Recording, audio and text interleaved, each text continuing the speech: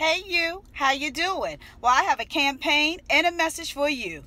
Every little bit counts. And you say, well, what am I talking about? Well, my campaign is, what are you doing? Yeah, what are you doing in the wake of Hurricane Harvey? What have you done?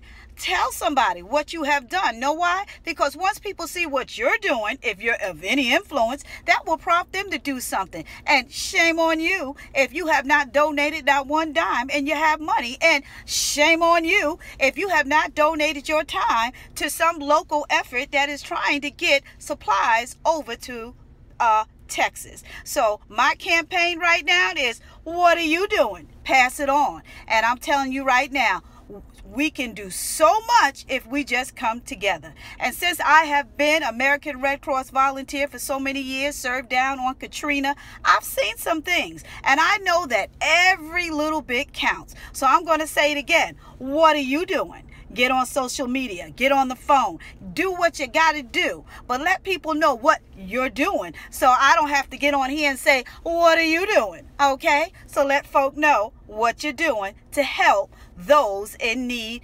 after Hurricane Harvey. Because guess what? It was their region yesterday, but it could be your region tomorrow. So what are you doing? That's my campaign.